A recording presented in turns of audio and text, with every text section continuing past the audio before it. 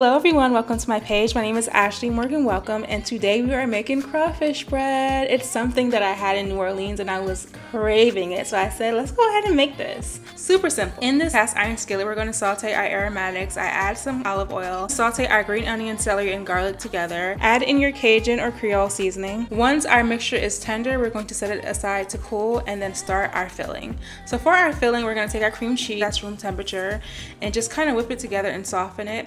Then we're going to add our mustard and our mayonnaise, as well as our celery and green onion mixture. Then we're going to add some Monterrey Jack cheese, as well as some Parmesan cheese. And the star of the show, our crawfish. I'm using crawfish that is already prepared that you can get at any local grocery store. We're going to mix that together until it's all combined and then move on to our preparation. Take a French loaf, slice it about 1/4 of the way, scoop out filling inside the bread. I normally save these, I make croutons with them later. Once you're done scooping all that out, you're going to begin spreading your crawfish mixture through the bread. You want to make sure that you get every nook and cranny filled, as well as have enough to spread over the top. We're then going to go ahead and add Parmesan cheese and Monterey cheese on top. And then we're going to place it in the oven for about 15 to 20 minutes until it is bubbly and gooey on top. And look at that.